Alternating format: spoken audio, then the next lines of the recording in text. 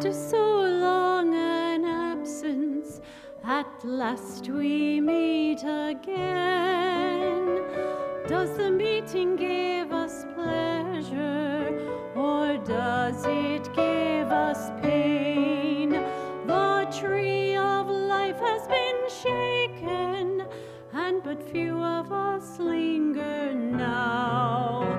Like the prophets, 2 or 3 berries on the top of the uppermost bough, we cordially greet each other in the old familiar tone.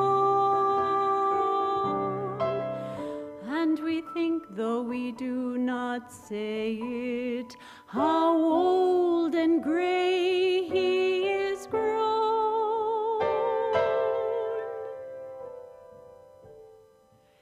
We speak of a Merry Christmas and many a Happy New Year, but each in his heart is thinking of those that are not here. We speak of our friends and their fortunes, and of what they did and said, till the dead alone seem living, and the living alone seem dead.